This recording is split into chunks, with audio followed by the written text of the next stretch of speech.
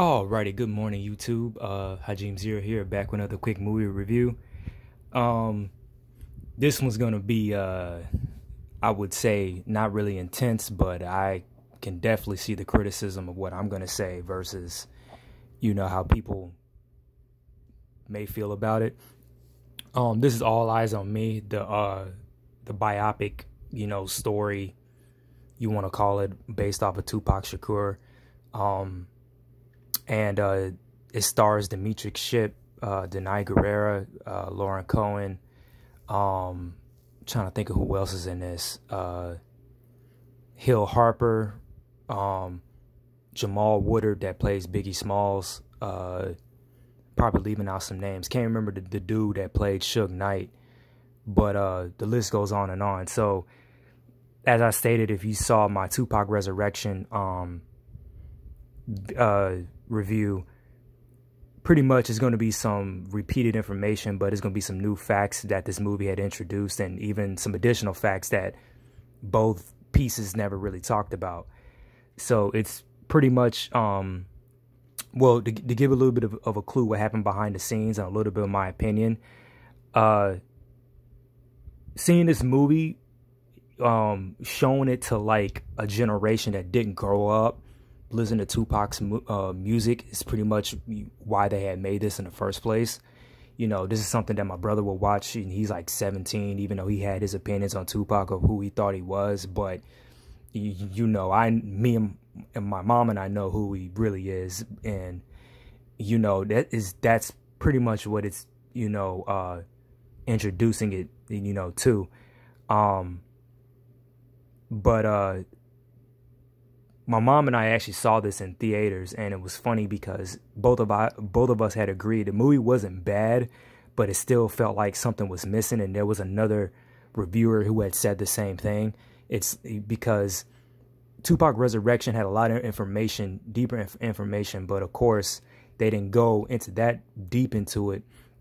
And then on top of that, what I didn't know about this movie is that the good thing of why it really wasn't that bad like some of the other biopic films, mainly with the TV ones like the Aaliyah one, is because no one on that set really knew who Aaliyah was. Or I heard it wasn't that many people who knew or was involved in the film. Wendy Williams was behind it, and it seemed like they had rushed that, and that's why it was really as bad as people said it was. But with this, the producer of the film, and I think the director too, mainly the producer, he knew Tupac. He knew him for a year right before he died, and some of the outlaws were were around the film too. One particular outlaw, I believe, I might tag him in the video, and of course put it in the comment box if you guys ask. We can go back and forth on that. He's actually in the film himself, but yeah, it was at least a somewhat consultant, there. In my opinion, and a little bit of a fact too, Afani Shakur, before she passed, allegedly it was stated that she wanted John Singleton to do the movie because she knew that, he would do it right. And on top of that, he knew Pac. Yeah, he directed him in Poetic Justice, and he had other projects he wanted to put him in. Of course, Baby Boy and Higher Learning, which was bittersweet because, I bet you the two of them had talked, about him being in that role before, him going to jail had hindered that. But in my opinion, on top of that, I believe Ernest Dickerson and Gary F. Gray should have done, the film because they knew Pac too. Of course, Ernest Dickerson had directed him in his first movie, which was Juice. And even he stated, him and Omar Epps, this guy was always writing on set, and a lot of the stuff he was writing was the music that we heard later on. And, Gary F. Gray, I believe he directed some of his music videos. I would say the Hugh brothers, but they had like a timid, relationship, with that assault, and then them going, him them having creative disagreements, and that was kind of messed up too, because I think if that wouldn't have happened, something is telling me the Hugh brothers possibly would have done this film as well, because they also had directed, you know, a lot of his early music videos as well. But pretty much, you know, this movie was made like right when after Afani had died.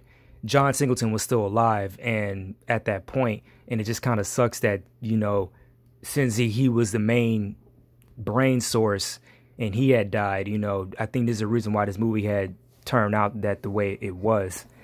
Now, I will say the good thing about this movie, the way it was cast was perfect. Danai Gurira, pardon me if I mispronounce her name, looked like a Afani, and even had that embodiment, embracement. And the good thing is that she had talked to Afani as well, you know, before, you know, she had passed away. Demetrius Shipp, the guy that plays Tupac, he looks like him as well. And even when we get to Straight Outta Compton, the guy that played Tupac in that, he looked like him as well too. And it was kind of, you know, I'm kind of curious if he never would have taken, you know, the role, if they would have called that guy up. Also, and I always do this with the casting. I can't remember the chick's name, but she did a good job playing Jada Pinkett, even though I'm gonna talk about that situation as well. I think her name is Kat. Yeah, it's Kat Graham. And the actress that played Kenyatta Jones, Quincy Jones' daughter, and this did a good job as well too. But going back with the whole behind the scenes, you know, it's kind of funny how people had their criticisms, but they really didn't look what the production had looked like and what was, you know, happening. And even with the Notorious, I'm also going to review with some good information I found on that as well. You know, when a lot of people hated on that movie, but, you know, it's kind of funny when I mention, you know, the main prevalent thing on that, you really can't hate on it as much. But like I said, the way that the narrative of the movie, it made it really a movie. It wasn't thrown together where, you know, it was like that bad. And another funny thing is that Demetrius Shipp he was also even casted in the Bobby Brown Lifetime movie as Tupac. Apparently, I found this one out. Allegedly, he was messing with Whitney Houston as well, because Bobby Brown, I think he talked about it in like his book or something like that. But there was a lot of things about Tupac that most people didn't know. He was cool with Left Eye, and when Left Eye was dating that football player, and this was right around, I can't remember if it was before or after she had burned down the house, when she found out that Andre was cheating. And allegedly, the two of them were talking back and forth. Now, I don't know if they were messing around, but Andre found out. He was pissy, and I think that's why the two of them had went at it. And, you know, I should have really talked about that on Tupac Resurrection, because he knew a lot of people. Like I said, Selena, found out he was cool with Kurt Cobain, Mickey Rourke. The list goes on. And of course, John B. I know he recorded like a track or a song with him like a month or so before, you know, he had passed away. And the thing is that this movie, it really didn't fully recreate certain scenes correctly. Like when he got assassinated after the Tyson fight, you can look up the interview about the cop that was there on the scene. Now, what they did get right was that dude was on the bike and had followed him because dude was speeding. But in the movie, Suge had opened the door, but the cop that had responded, he vividly had described, you know, him coming up to the side of the passenger door. And then, you know, he opened the door and slouched and fell out, and he was still conscious. And then his last conscious moments and words, he had told the dude, "Fuck you," you know, because he was asking him questions like, you know, who had did this to you and X, Y, and Z. And then later, you know, he went to surgery, and then that's when he had passed. And it was funny because I remember as a kid going in one of the music stores and pretty much vividly remembering, you know, seeing the banners, you know, Tupac rest in peace and all that. And that was like in '96. I was like 6 years old when he had died, and I was in Jersey at the time. And I remember as a kid, sometimes, you know, my mom would take me into New York or at least Jersey, around in the mall in that area. And, you know, would see that everywhere. It's like very, very glimpsed memories of it. And then eventually, of course, Big had passed. I don't remember, you know, seeing that much about it, you know, on the news, but it was still a big deal, especially in Brooklyn. And, you know, it's very funny how you remember things from your childhood, but it's like piece by piece. But I liked how they got most of the facts down, how he went with Digital Underground, and then he was at Interscope, then he went with Death Row. And, you know, what a lot of people don't know is that he was only with Death Row for like 9 months, you know, and then that's when he had got shot and passed away. But another fact I had discovered about this movie is that he was actually married. He wasn't married to Kenyatta. Now, you know, of course, Wikipedia had told me this, but you really take what Wikipedia say with a grain of salt. But other sources, like if you type the alleged girl's name on even in Google, there are other articles that are not sourced to Wikipedia that say, yeah, they were actually married. It was very funny how neither this movie or Resurrection had even talked about it, because apparently they had got divorced and he started seeing Kenyatta and they were engaged up to the time that, you know, he had got killed. And it was funny because my mom was saying she was the one that was trying to keep him, you know, at the room in the hotel, and something was telling me that, of course, if he would have stayed, you know, he would have been alive today. But I can't remember if I stated this on Tupac Resurrection, but I don't think I did. But they actually got the guys, or it's not really a big secret, you know, who killed Tupac. If you look up one of the interviews on Vlad TV with MC8, he stated that, everyone on the streets knew who had did it. I mean, that fight that he got into, it had a lot, you know, to do with it. And then, of course, Suge Knight was indirectly stating that, the dudes that had killed him, they were actually coming for me. But allegedly, the guys that were in the car that had killed him, it was 4 dudes, and one of them still alive. And the first shooter, who was like in the back seat on the right side, he was originally gonna do it, but I think he really didn't want to, and of course he really couldn't aim correctly, so they passed the gun, or the dude took it, the one that was next to him, who was like a lot closer to the vehicle. And I think the one guy who didn't want to do it, he's the one that's left alive, and he had stated that, to be honest, it really wasn't a whole set up thing that we were gonna do.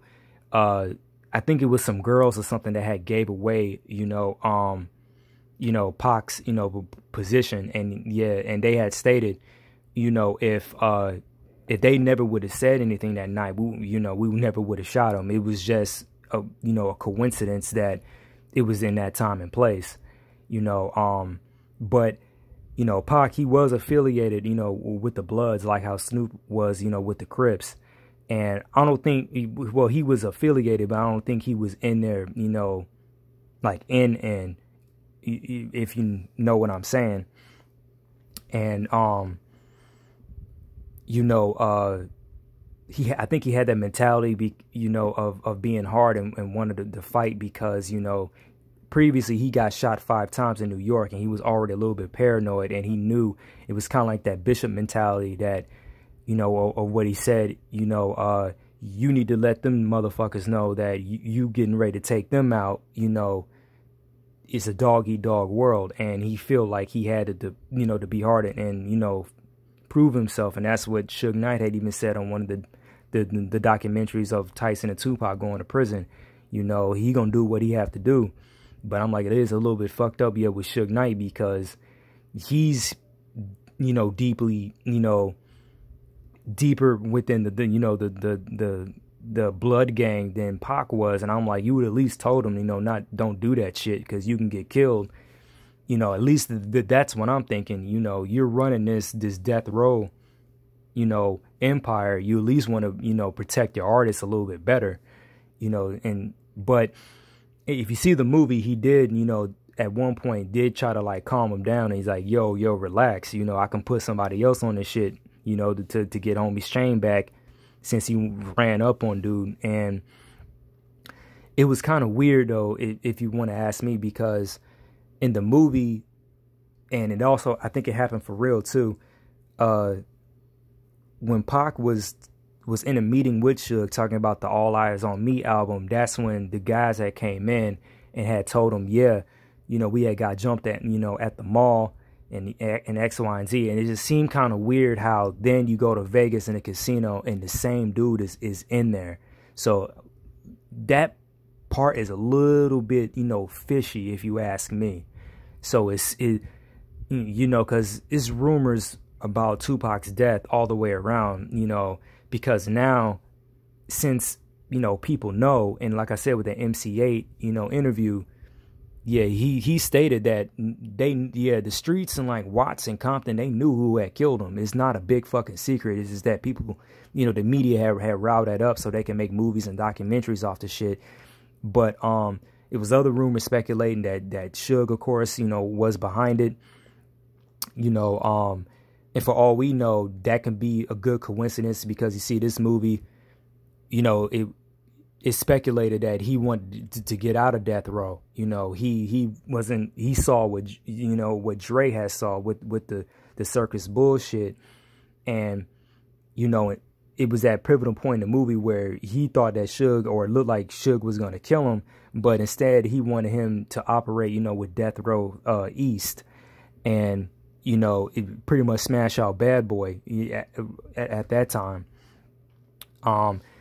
And also Snoop had eventually left, and it was a smart thing, because now Suge Knight is in jail. I don't know where Death Row Records is at now, but it just blows. And my mom was saying that in the movie, never tell the devil, you know, your plans, you know, especially if you own them, because he will shatter that. And then not to mention, you know, you're looking over your shoulder the entire time, because Pac had a lot of stuff he was planning. You know, Bill Duke has said and stated that, you know, they were planning to work on something, but he unfortunately got killed. And like I said, on Tupac Resurrection, he auditioned, you know, for Star Wars. He was potentially going to be in Baby Boy. And I think it was in another movie I eventually said he could have been in, you know, the Too Fast, Too Furious, because, you know, with Tyrese, John working with him, you know, all that I foresaw that one happening. And of course, him working with Bill Duke and him wanting to be more of an actor, you could have saw that, you know, that's what would have happened. And it's just, you know, sad talent, you know, but the good thing is that he wrote a lot. He had, you know, a lot of stuff in archives, and you know, that book with the poetry, which I gladly say I own, you know, the poems that he wrote for Jada, some of the, you know, early samples that were potentially songs. And pretty much the last thing I'm gonna touch on in this movie was how they portrayed him and Jada Pinkett. The good thing is that, of course, in Tupac Resurrection, that was fully real. But the two scenes, and even Jada Pinkett had talked about it, that really wasn't true, was the poem that he wrote for her that they put in the movie. Now, she eventually did read the poem, but that was after he had died, and knew that poem was for her. You know, that scene that was on the lake by the pew, that didn't happen. Now, I see that for some cinematic effect, and it isn't the first time they did it. If you see the Tina Turner movie with Angela Bassett, it was the same thing. Certain things didn't happen in a certain way. And then the scene where Jada had came to him about, you know, the whole Hit 'Em Up song, and she stated that didn't happen either. You know, in my opinion at the time, she may have opinionated that, or that's what she thought that way. But yeah, she said that never happened. You know, the only women I could really think of that could have criticized him for that song was his mom, his sister, and of course Kenyatta, who he was dating. You know, because you know, I understand that you were mad, and you know the song is dope. You know, it's one of the best diss tracks and tracks in general. You know, even on the greatest hits that was there, like with Ice Cube and No Vaseline. You know, but you know, I could see his mom, you know, coming at him because, you know, later Afani and Viola Wallace, they hugged each other at the Source Awards, you know, and you know, the two moms grieving over the loss of their sons killed in a similar way. So you know that, you know, all that bullshit that was between them, it wasn't going on with the moms. But you know, it's just kind of funny how, you know, I'm assuming that that's how Jada could have felt, but you know, at the same time, she probably didn't care that much because, you know, she could have talked to him in a certain way, you know, saying, you know, you got to look at it from this point, you know, a point of view, even though they had, you know, him and Big had got into it. You know, I will take Big's side. You know, he did warn, you know, Tupac of the shit that he was getting in, messing with the guy that had indirectly set him up. Because, and I figured this out before I even looked it up. When the guy that he was with, they called him Nigel in the movie. That name is actually fake. You can look it up on Wikipedia and find out the real dude. But even one of my coworkers was telling me that, yeah, within that crew, it was he never liked Tupac, and even in the film, the way he had eyeballed him, it looked like he was working on some sinister shit. And then even when the alleged rape had happened, I really believe that dude had set him up on that shit, because when they had tried them on the rape case, I don't know if it was the dude's lawyer that had suggested and trying them separately, or if guy has said, okay, yeah, let's do this. Yeah, you know, like, so if it was a setup, and then, like I said, coincidentally, you know, dude had showed up at the studio, you know, with Biggie, and then, you know, he gets shot and robbed for his chain. So, you know, in the movie, it had depicted, you know, that they were talking shit in that scene. They were at the club, and you know, the Nigel guy had stated that he never told them, you know, to do anything to Pac, but that you could take that with a grain of salt. Either way, you know, it still happened. I really believe he could have planned, you know, something eventually, but dude, he looked like he disobeyed God's order and had did it anyway. But again, we could talk about that in the comment, you know, section box, because I remember when I was working, you know, at that warehouse, and me and the dude was talking about it for a while. We were going back and forth, you know, with the alleged theories. And even in this, and Notorious B.I.G., he did warn him, you know, and it's kind of funny how, you know, Pac had really thought that, you know, he had set him up, and he never thought. He did warn me about them dudes in the first place. And then especially when he went to jail and heard that song, Who Shot Ya, it just seemed like a fucked up coincidence.